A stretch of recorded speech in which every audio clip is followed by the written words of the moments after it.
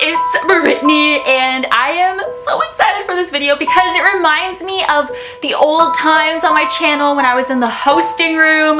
Let me know down below if you remember the hosting room. Such good times. I feel like I haven't done a Japanese urban legend in forever. It feels like way back in the day. Well, not way back in the day, but maybe like what, 2-3 years ago when I was in the hosting room, I felt like I was constantly doing Japanese urban legends, and I absolutely love Japanese urban legends.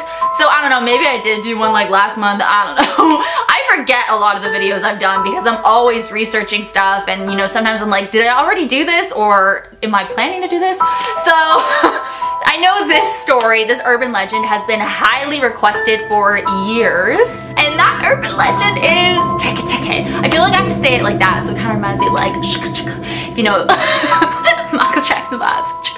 It kind of just reminds me of that, but it's Teke Teke, or Teke Teke. I feel like I have to say it like that, so. So this story is all about a girl who fell on a train track, and a train came and sliced her in half. So it's pretty gruesome. Really sad, but that's what happened in the story. So it's, train tracks are so scary. Like when you're driving over a train track, who gets anxiety? Like it's the scariest thing. So it's a really tragic, sad story, and she suffered a long, painful death. So oh my god, like I couldn't even imagine, you know what I mean? You're sliced in half and just knowing like this is it, you know, there's no one around to help me or anything. So they say, you know, when she died, she now roams all over Japan, dragging the top part of her body, you know, using her hands to move around. And the reason why her name is Teke Teke is because of the sound she makes when she's crawling around. So Teke Teke, Teke Teke, you know. I feel like I just want to keep saying that, but it's Teke Teke, Teke, I guess. I mean, I don't know. That's how I say it. I don't know if it's, you know, you guys know what I mean, but you know. This, you know what this story reminds me of is the CLACK urban legend that I did back for Brittney in October. So if you're interested in seeing that, I will leave that down below. It's very similar and really creepy. So there's this really creepy story about a boy. He was coming home from school one evening, so I guess he was staying kind of later, you know, to work on a project or study or do something. So as he was walking home, he heard a noise behind him. So he turned around and he noticed this, you know, attractive girl in the window staring at him, and she was like right up against the window with her arms just, you know what I mean? Like, I mean, obviously you guys know, probably know who it is, but she's just, you know, staring at him and, you know, just against the window, kind of like that. So, I mean, that would be kind of startling, like, what the heck, you know what I mean? And what was really creepy was the fact that she was inside of the school. So, you know, he just left the school and then he heard that noise, he turns around and she's in the window of the school.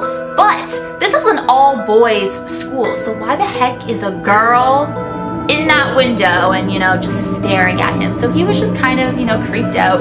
But she did smile at him, and then she started to hug herself. So the boy was like, okay, you know, I guess she just likes to hug herself. Then all of a sudden she leaps out of the window. So I'm assuming she like broke open the glass or she opened the window, but she leaped out of the window, landed on the ground, and she was just like posing, not posing, but like standing in a position. That's what I picture in my head, staring at this boy. He was frozen. She started like, oh no, my sound effects, or I don't even know what to do, but you know, just imagine like she's like a spider. I was a spider in a previous life, so that's why I can do this. Oh my god, I look like a spider today too. But anyways, yeah, she's still going after him.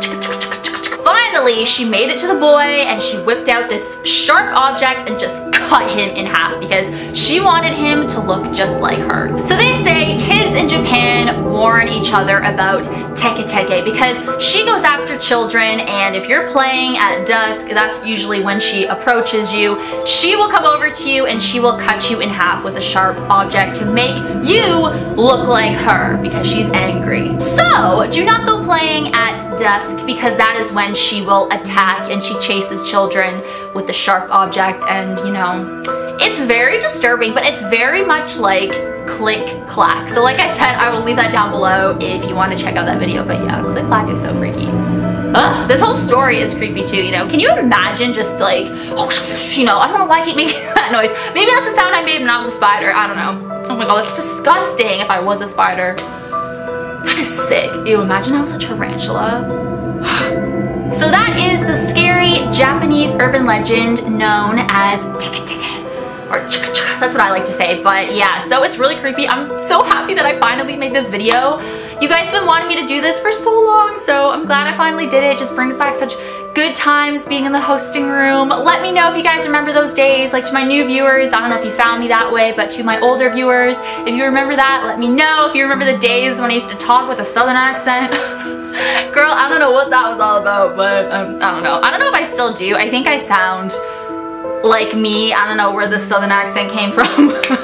I don't know, but sometimes I still do it at times, but I don't know, such good times. Like, I miss those days. Today's shout out goes to Vanessa Raven. Thank you so much, Vanessa, for watching my videos, and thank you to your daughter as well, because you said that you and your daughter watch my videos and you're both brethren, so thank you so much. It means the absolute world to me. Mother-daughter moments who watch my videos, I think it's the sweetest thing ever, and I love that. I love hearing that so much. It's just, I think that's the coolest thing, so thank you so much, Vanessa. And if you want a chance at a shout out in my next video, all you gotta do is make sure that you are subscribed to my channel, of course.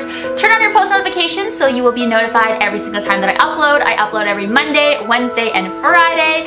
And comment down below, I'm a brethren, or whatever. Use the snake emoji, the hearts, you know, I pick at random. So I've been having so much fun doing these shout outs at the end of every video for 2018. So it's been fun. So thank you guys so much for watching my videos. As always, you rock my world in the song lyrics of Michael Jackson. Hashtag team Brittney44, hashtag brethrens, hey. And I will see you guys on Monday, which will be a spirit box session. So I am so freaking excited for that, because you guys know me and my spirit box sessions. I love spirit box sessions.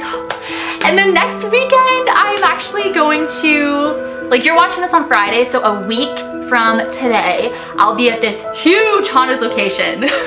And I'm really excited because I'll be with my brother Jonathan, of course, and my friend Michael. Michael's got on YouTube, so guys, get ready. I'm so excited. It's gonna be so much fun. We get, you know, we just have a lot of things planned. So I will see you guys on Monday. Bye.